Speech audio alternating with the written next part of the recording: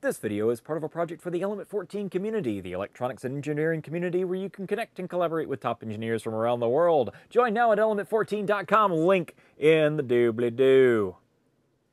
So I have here a collection of luminescent devices from the Hazard Fraught. Now they're all pretty much just LED and LED chip on board devices, but I need to harvest some parts out of them, so we're going to take them apart and kind of see what's going on. Hey baby, if you like making electrical connections and screwing around in the shop, why don't you click that subscribe button? Oh, you click it so well. Go ahead and ring my bell so you don't miss anything. Now let's get it on. All right, first off, we have this ooh, that's bright. Ooh, Lord. This light switch thingy. It's got, as you can see, it's got two chip on board. It says it requires 4 AAA batteries.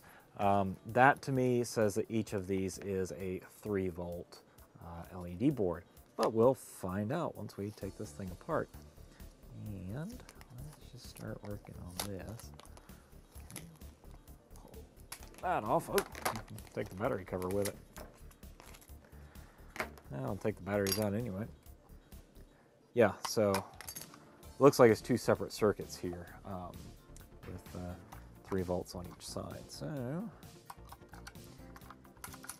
love the brand name. Warriors! Made in China. lvzhudanzi.com.china. Oh, it looks like some magnets on the back here.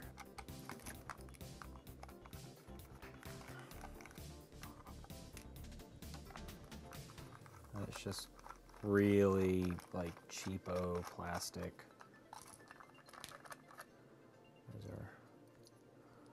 There's our big flappy paddle switch that uncovers just a standard like little slide switch inside there. I guess that's a heck of a lot cheaper.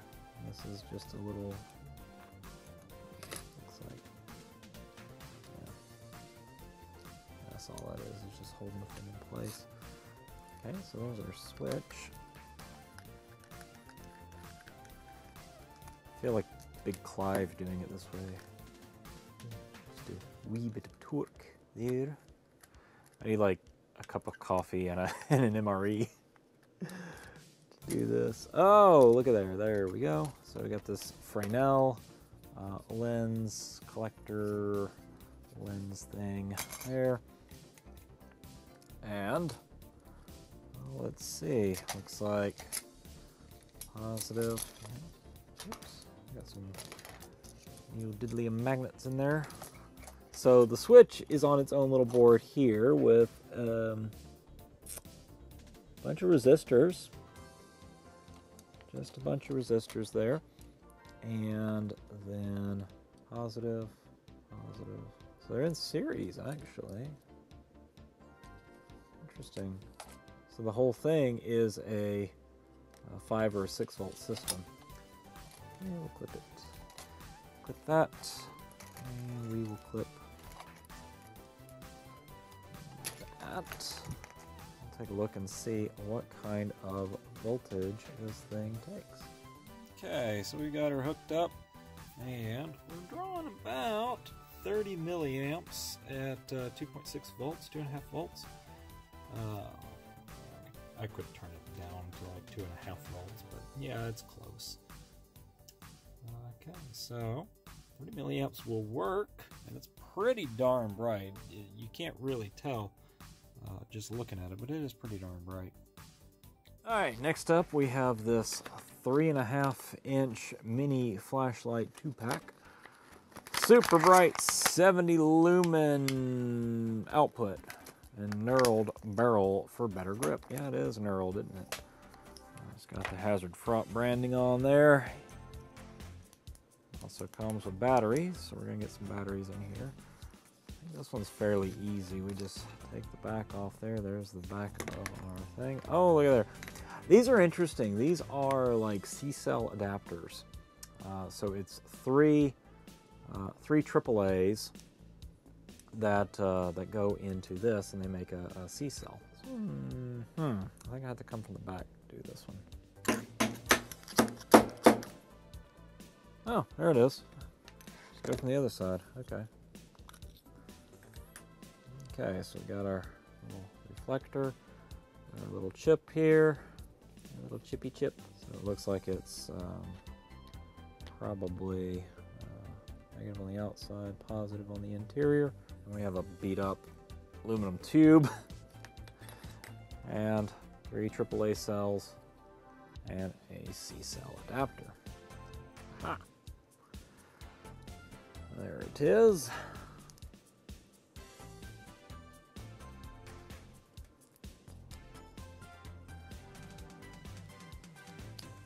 There we go.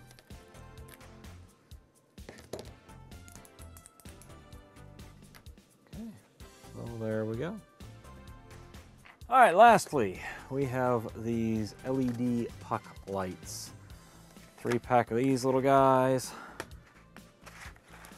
Remember when these were like as seen on TV? A tap light, a tap light.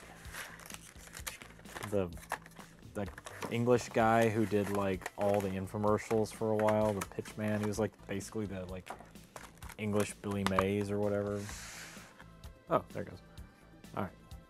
Batteries not included. All right. Well, we do have a little sticky bit.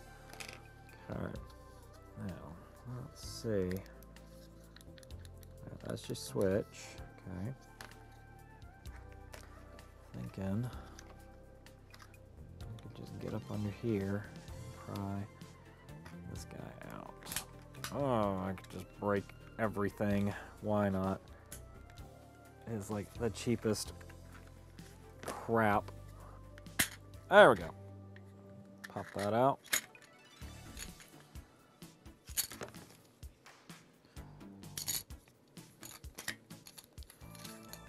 Okay, let's see. Yeah, so these are actually glued in, so you have to tear apart this little cheap piece of plastic here in order to get anything out.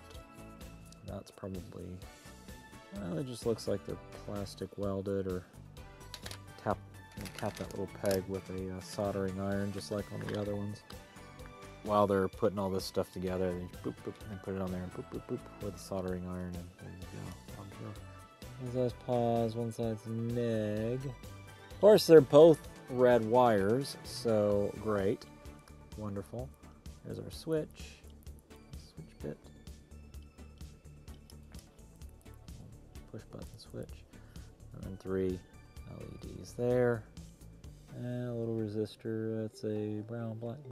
That's a 100 ohm resistor. So that one is not so much useful, but I do like this little board, and I can use that little board.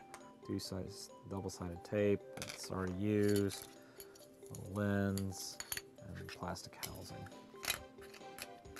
So there we are. We have 3 different Harbor Freight branded illumination devices. All of them are LED based. So it's kind of a toss-up between the switch light and the flashlight as to who is the most useful. The C-cell battery adapter is quite useful, especially because I use a lot of rechargeables that don't really come in this size. So if I need C-cells for anything, I can just put 3 AAAs in here and good to go. I have 1 LED here, a push button switch. Over here we have a slide switch, 2 chip on board LEDs, which are very useful, and a selection of batteries that I'm not going to use. And a couple of neodymium magnets and some hook and loop tape. So maybe it's the switch, maybe it's the flashlight. This is certainly the least useful of the 3 in terms of just parts harvesting. However, we do get a nice little clicky switch like we do here, and we get 3 bulb LEDs, 3 Parabellum LEDs. Parabellum. Yeah, Parabellum, why not? 3 bulb LEDs instead of the chip-on-board LEDs. So we will be putting these parts into the parts bin as necessary. Now, you can follow along on social media over here, Instagram and Twitter. Subscribe down here. Here's a video that YouTube thinks you will probably enjoy, and down here are the show notes for this episode.